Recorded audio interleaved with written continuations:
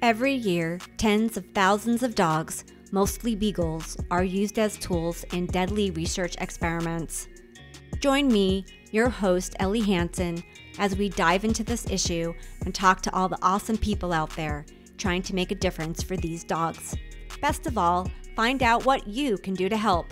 We're opening doors for discussion and shedding light on the facts.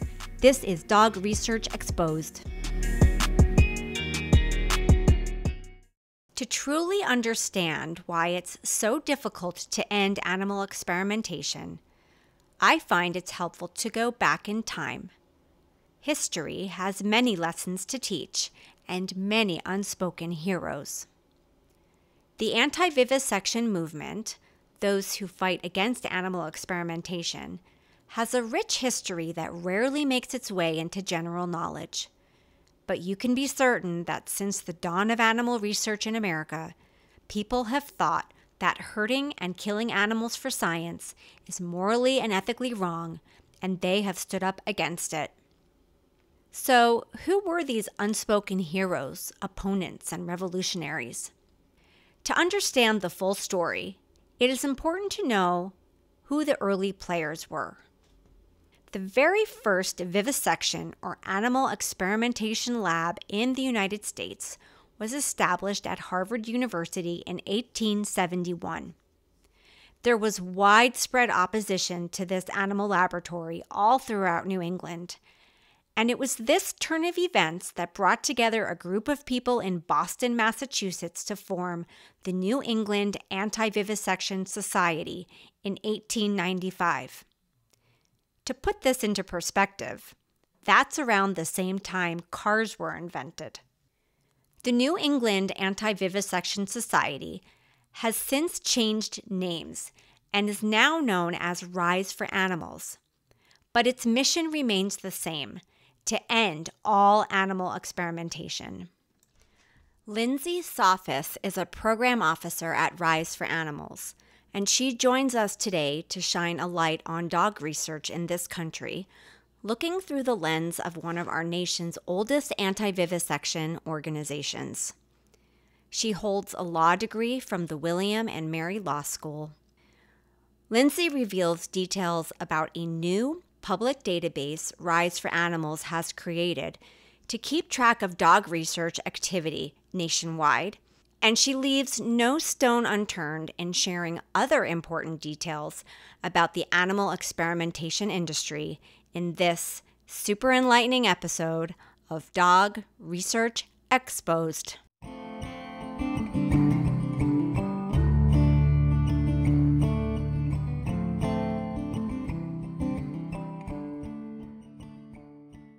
I'm so glad to be having this conversation with you today and learn more about Rise for Animals. Have you always wanted to work in the field of animal rights and animal rights activism? And at what point in your career or your life did you become aware of the horrors of animal experimentation and decided that you wanted to help? I have been a proponent of animal rights for almost 15 years, and it's really fulfilling for me to have joined this cause in a professional capacity. I learned about the horrors of animal experimentation at the same time that I really learned about the horrors of factory farming and other human exploitations of non-human animals. And I think, like so many in this movement, really have to credit Peter Singer, the author of Animal Liberation, with opening my eyes and inspiring me to adopt ethical veganism. It's the best decision I've made for sure, and the one that eventually led me here. Before joining the anti-vivisection movement, I advocated for human civil rights in a legal capacity and for the interests of companion and farmed animals who were subjected to human cruelty or needed human protection outside of labs.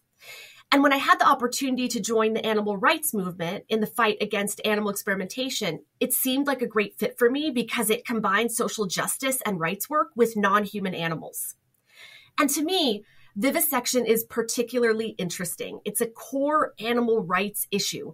Some commentators have labeled vivisection as the animal rights movement's most controversial target. And it's intriguing to me that historically, anti-vivisection advocacy helped launch the animal rights and welfare movements before effectively being sidelined, right? As the large quote unquote humane groups kind of separated themselves from the anti-vivisection factions. And it really can't be denied that the issues vivisection raises are unique and challenging.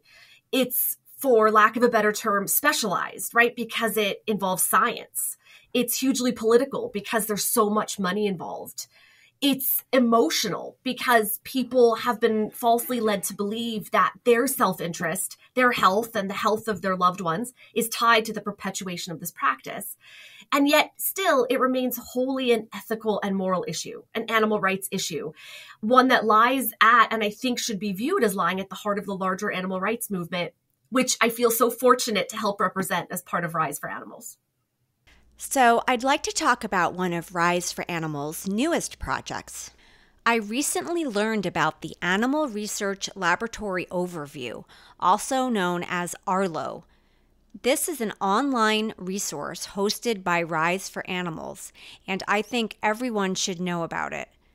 Can you describe ARLO and how members of the public can now use this free resource to stay informed about what's happening in research laboratories in their communities, their state, and across the nation?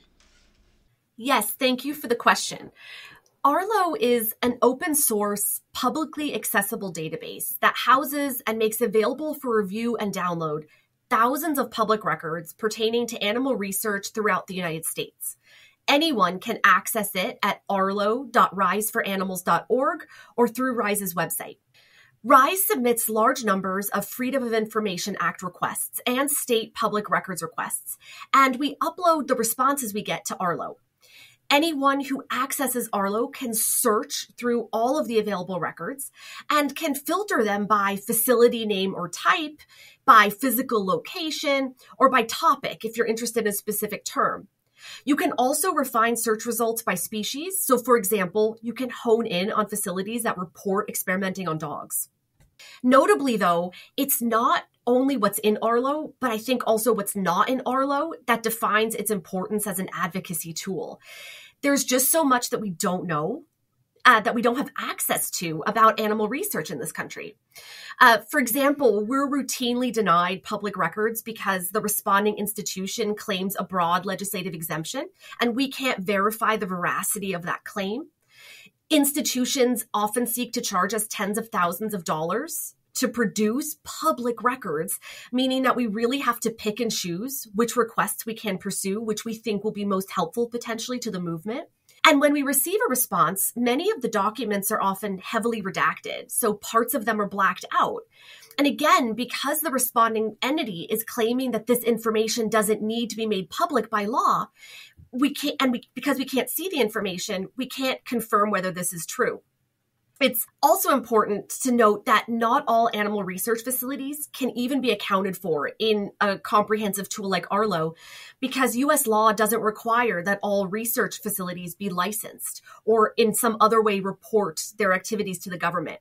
Labs that don't experiment on animals covered by the Animal Welfare Act, which we'll touch on later, or receive funding from a public health agency like the NIH remain unregulated. And so we may not even know they exist, much less be able to accrue documents about them.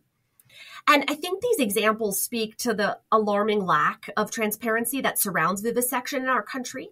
And as advocates, we know that this is strategic, this obfuscation by the industry. They want to shield the public from what's happening, and this presents one of our biggest challenges. This is such an entrenched practice and such a defended one by animal researchers who want to retain complete freedom over what they do and not draw negative attention from animal rights advocates, and probably equally, if not more so, from the not yet advocates, anti-vivisection advocates who would be really abhorred by what's happening if they became aware and if they could see it for themselves. So because we can't unlock laboratory doors today, the best we can do is to carve out a small window by gathering and sharing the information that is available, that we can procure, including, importantly, information compiled by animal researchers themselves. And that is what Arlo does. And in this way, it acts as a unique and, we think, important tool in increasing animal research industry transparency. We encourage anyone interested to check it out and please give us feedback. we are really committed to continuing to build out this tool and make it helpful to fellow advocates, as helpful as possible. And we welcome anyone to submit legally obtained public records for upload to Arlo. We would love for all of us as a movement to share with each other what we know. What's the feedback so far on Arlo? I'm just curious as to how people are actually putting it to use. Yes, we get positive feedback, especially from grassroots groups who are seeking to start campaigning around either a particular facility or a particular practice and don't have another way to go about procuring this information, either by getting a good overview of what's happening nationally or happening at a specific institution, or they just don't know how to get started.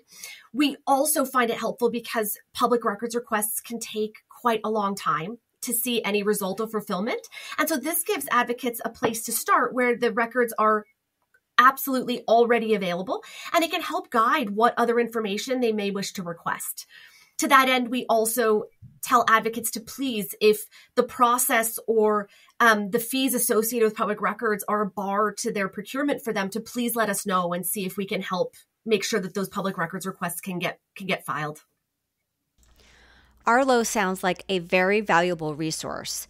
And one of your most recent record requests regarding dogs in laboratories involves the University of Washington, which you call one of the worst offenders in the animal experimentation industry.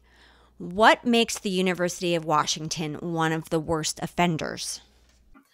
I would say that the University of Washington is a prolific lab for several reasons. It has accumulated a long list of Animal Welfare Act violations, which are rarely officially meted out by the government's enforcement arm. So the accumulation of many of them says something really ugly about what's happening inside the facility's walls. And I want to make clear that this is, of course, not to say that equally awful things aren't happening in other labs all around the country, only that the government's observance and documentation is relatively unusual and therefore speaks volumes. The UW is also home to one of the US's 7 national primate research centers, and these centers receive funding from the federal government, primarily the NIH, private foundations, and private industry. And these centers perform basic and applied research on non-human primates. Together, they report about 1,000 studies a year that involve over 2,000 investigators. And in 2021, they reported over 27,000 non-human primate subjects. And beyond their practices in research, right, in that specific realm, the UW has also fought very hard to stave off any public accountability.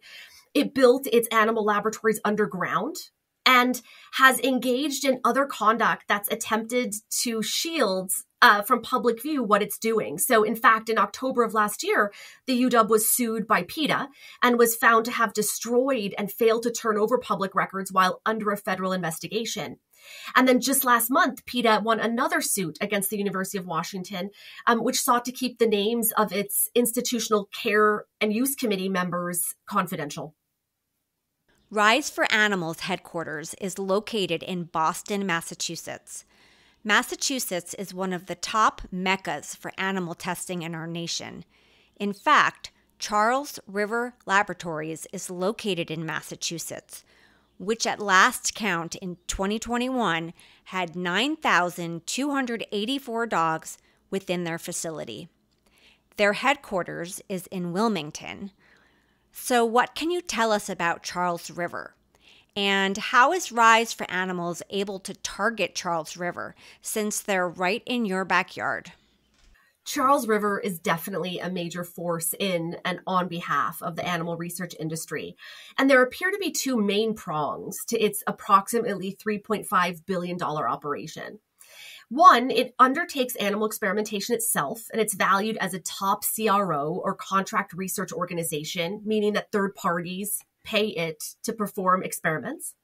And 2, it acts as a commercial breeder, breeding and selling non-human animals for experimentation through a global network, with customers that range from government institutions to academic ones to members of the private industry. And in fact, Charles River has been described as the world's largest supplier of lab animals, and perhaps more aptly as the General Motors of the laboratory animal industry. Charles River has huge ties to a huge number of pro-vivisection entities that are both public and private. By way of example only, we know that it has received hundreds of millions of taxpayer dollars from the NIH over the last several years, and it boasts having supported the development of 86% of the drugs approved by the FDA in 2021. And given that in total, right, less than 5% of prospective drugs secure FDA approval, this is a ridiculously high number. And it demands that we consider what it could tell us about the relationship between Charles River and the federal government. On a more historical note, Charles River has also been a huge contributor to defending and expanding the vivisection industry. It founded the Association for Biomedical Research, which merged with the National Society for Medical Research to form today's National Association for Biomedical Research, which acts as the industry's premier and extremely powerful lobbying agent. And it sits on the International Council for Lab Animal Science, or ICLAS, an organization that exists to advance animal research on an international scale and that interacts in an official capacity with the World Health Organization. So all of this said, RISE has not yet undertaken a campaign specific to Charles River. Instead, as I'll talk about more later in relation to our Marshall campaign, RISE advocates against the animal research industry as a whole, seeking to expose interconnections and strategically erode the industry's bedrock, that being largely born of public and political support for, and definitely legal protection of animal research. We recognize that as long as there is demand for Charles River services, its operations will continue. And this tells us that we need to disrupt the economics of the system, the entire industry of which Charles River is a part, because doing so will affect the operations of individual institutions like Charles River in a way that going after the operations of just an individual institution like Charles River could never affect the operations of the industry as a whole. As I understand it, laboratories in the private sector are not required to give out any information to the public. This is especially upsetting because they could be doing whatever they want to dogs and other animals, and we will never know about it. So, who regulates private labs or oversees that they're following the Animal Welfare Act, as an example? Yeah. So, the U.S. system can be most aptly described as one of self-regulation, right? There is no one comprehensive law or regulation that applies to all research facilities.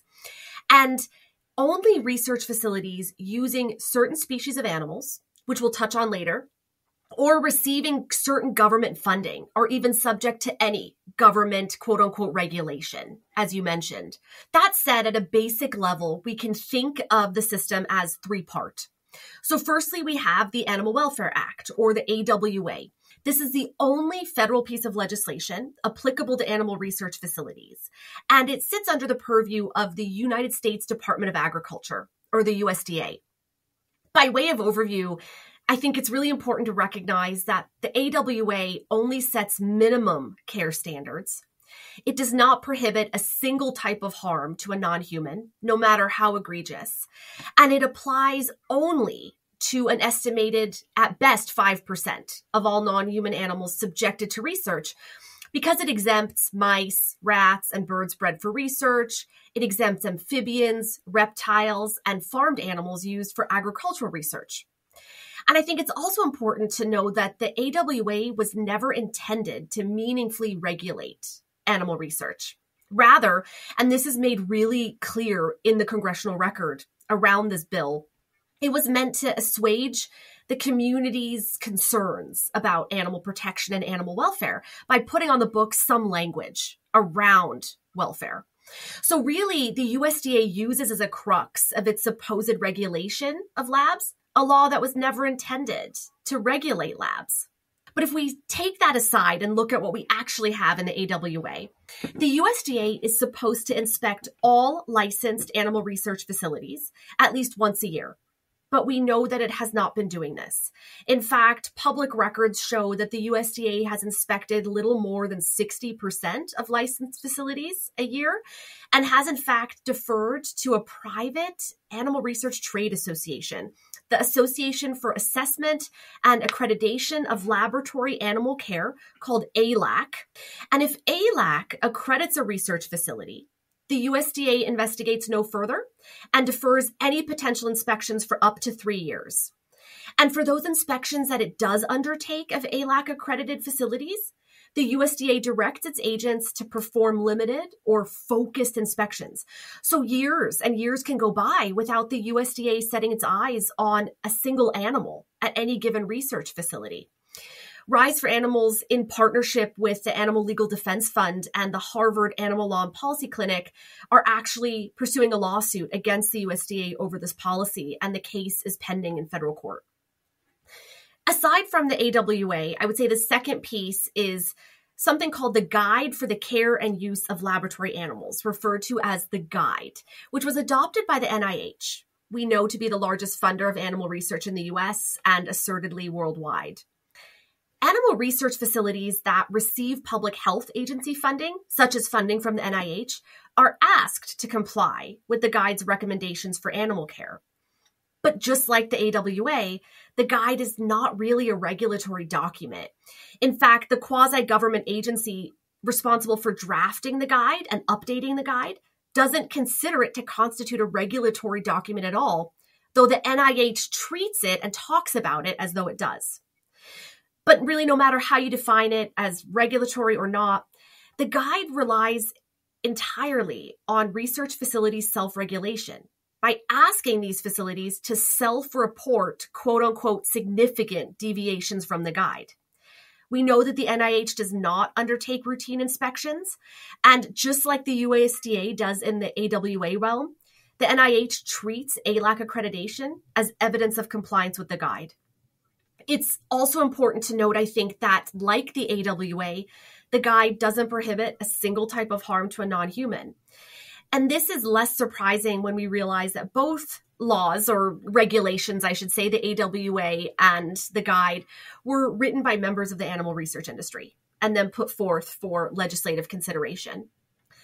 And the third piece would be oversight performed by the research facilities themselves. So both the AWA and the law that underpins the Guide, which is the Health Research Extension Act, direct animal research facilities to form institutional animal care and use committees called IACUCs.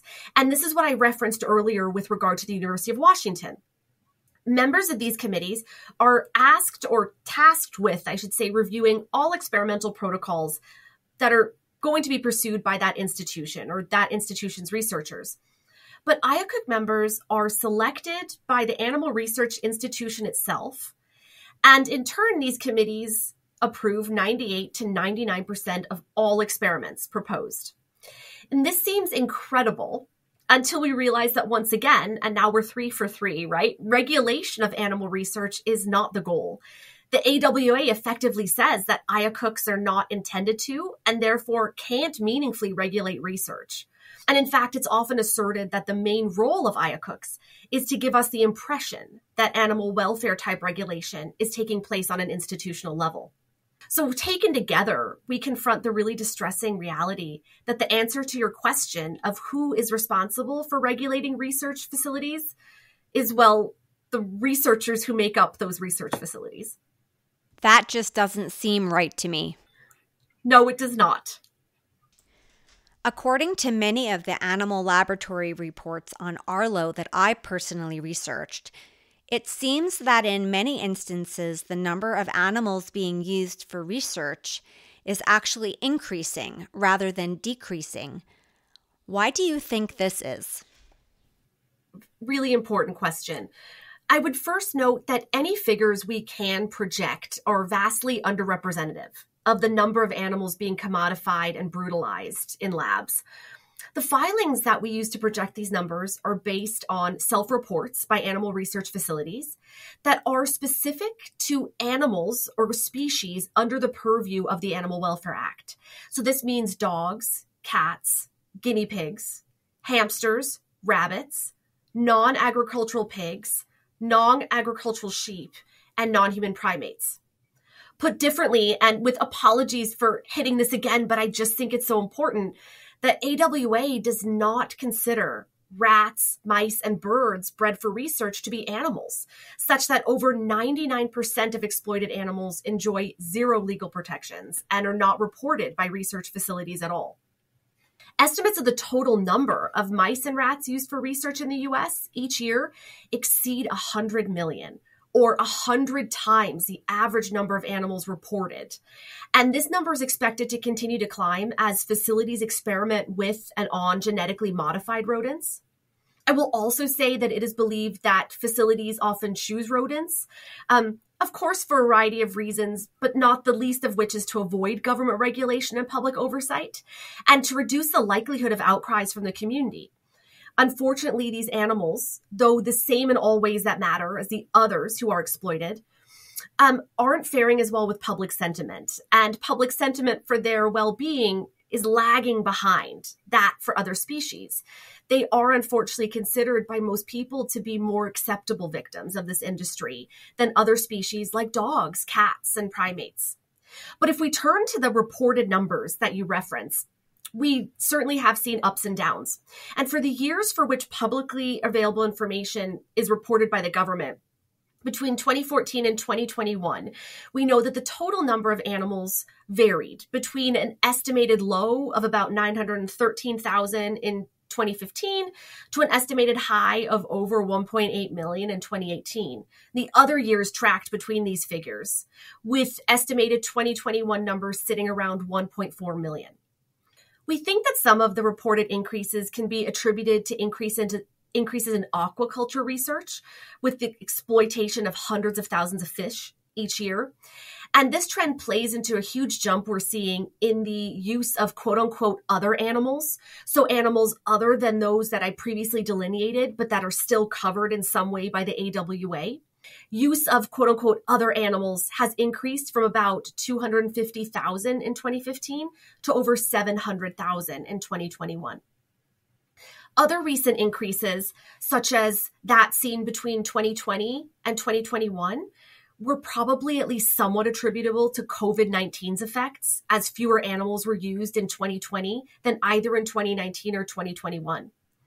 That said, some trends are heading in a better direction. For example, the number of dogs being reported has decreased from over 69,000 in 2014 to just north of 48,000 in 2021. Still an unimaginable number. We believe, as we know you do, that even one would be too many, but at least a smaller number than in the past. And so since we're speaking about dogs, Rise for Animals has started a campaign against Marshall Farms Group, an enormous breeder of dogs for research with a global presence. The latest records available show that there are over 21,000 dogs at the facility in North Rose, New York. Can you talk about your campaign against Marshall Farms? Absolutely. As with many of our other campaigns, RISE has tried to increase public awareness of Marshall and its operation. We've publicized information about the Animal Welfare Act violations that Marshall has accrued over the last several years. These violations depicting injured animals, inadequate animal and veterinary care, and unsafe living conditions, and giving us some more insight into the number of animals being housed, at least at the New York site.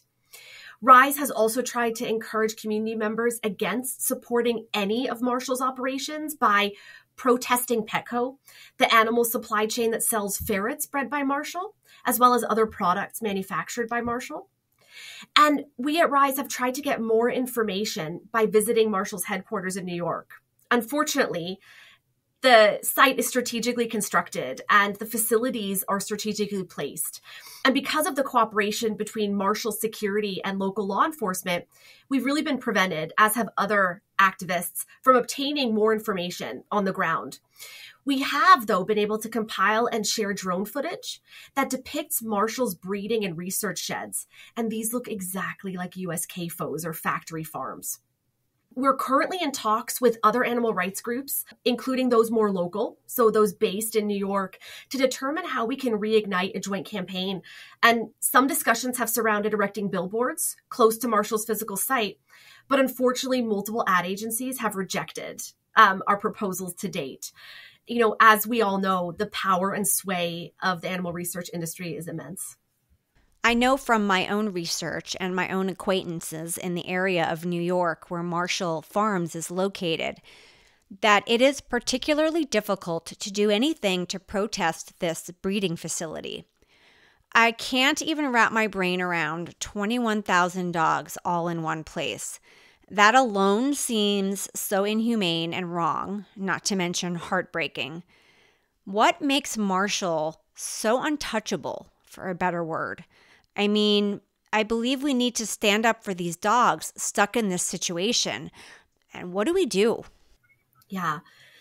Specifics aside, we as proponents of animal rights take an institutional view, right? That is to say, we condemn all research involving non-human animals, and we try to focus on this baseline instead of condemning the atrocities committed by a single industry actor in a vacuum. When we discuss the practices of a single industry actor like Marshall, which is important, we do so to open the public's eyes to the general practice of vivisection, right? Vis-a-vis evidenced examples. But at the same time, we don't want people to come to believe that these atrocities are limited or unique to a particular institution. Marshall's practices are despicable, but Marshall is not an aberrant actor. What they do is industry standard, and they continue along because they make huge amounts of money continuing along because others are paying them to do that. This type of institutional perspective, though, it tells us that campaigning to close Marshall without changing the industrial and societal status quo will not ensure meaningful change for non-humans.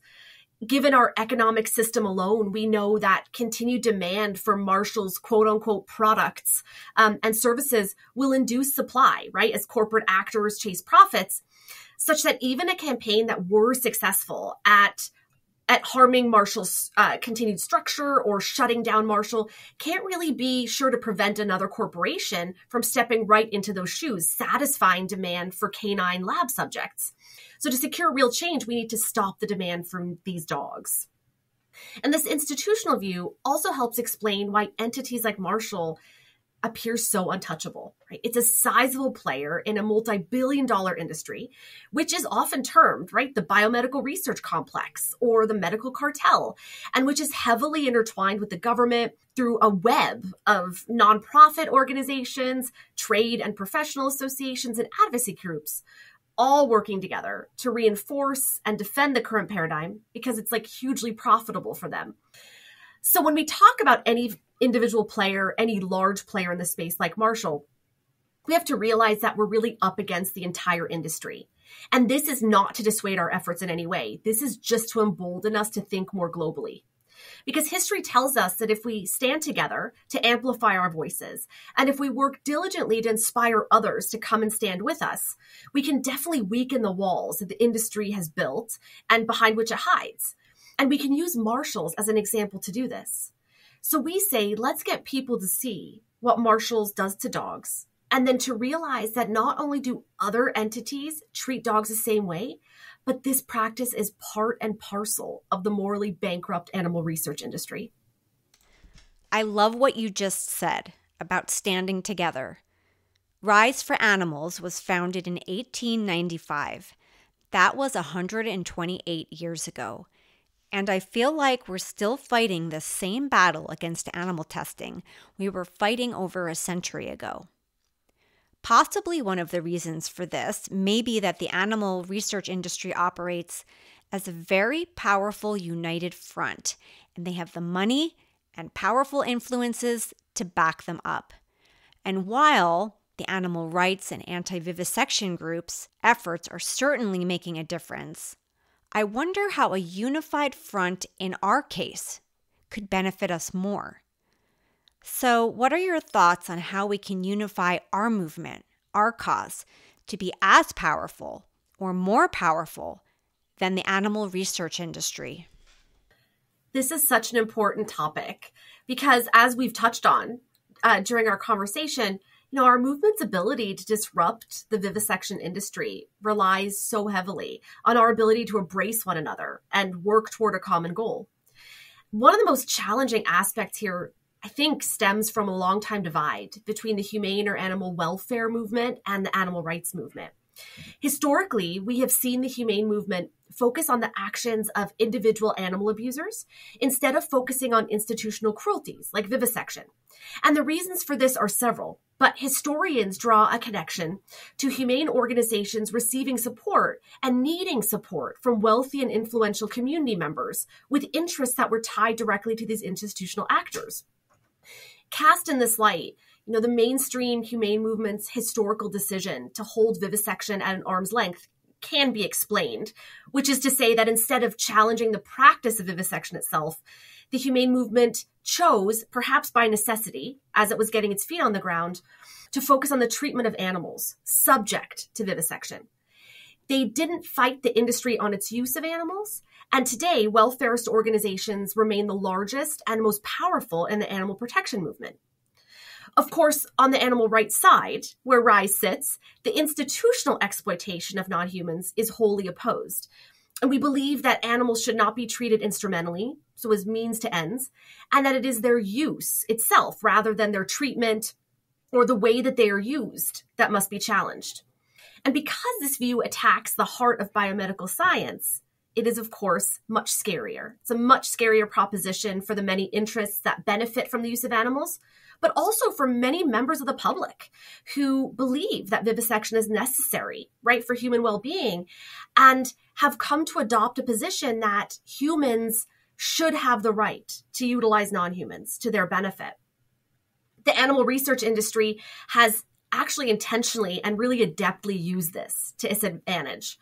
It succeeded in having the mass media tag animal rights groups as radical or fringe and really driving this wedge of fear between the movement, different factions of the movement, and the public.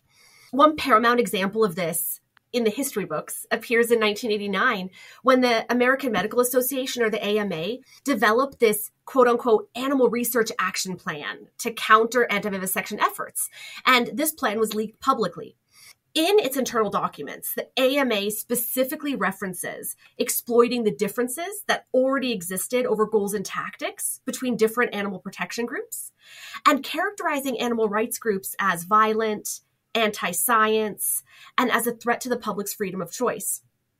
And at the same time, the AMA recognized that it could curry public favor by voicing support for the humane use of animals, right? Attempt to make at least some superficial inroads with the humane movement, which was less likely to challenge its use and focus on its treatment, allowing it to continue kind of business, even if there were tweaks to that business. And in this way, I think the AMA and the larger industry has been really successful in dividing us and redefining the vivisection debate. This has been really detrimental to our movement's efforts, and by the estimation of many, has helped shield the industry from widespread public criticism. This ideological divide that we're talking about is perhaps insurmountable, but I don't think it means that the movement can't achieve greater unity. Historically and today, many organizations that favor an animal rights ideology like RISE have come to operate pragmatically, meaning that they or we support measures that seek to reduce animal use, for example, in the hopes that such measures will, over time, move us closer to the abolition of the abusive practices for which animals are used. And it would seem that both humane and rights organizations should be able to agree that we need to be hard-hitting in our investigation, questioning, and critique of the animal research industry and its motivations, that we need to educate the public consistently, honestly, and frankly about what's going on.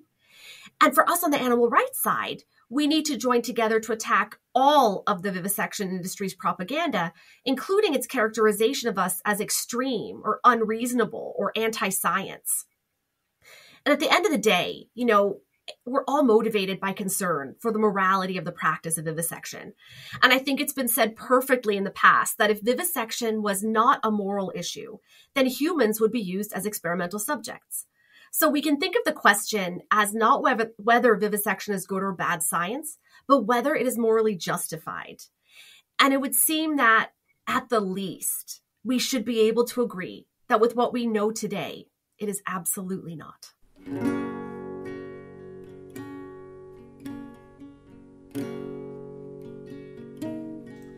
You can learn more about Rise for Animals on their website at riseforanimals.org. If you're interested in accessing ARLO, their online database of animal research laboratories, you can do so at arlo, riseforanimals.org.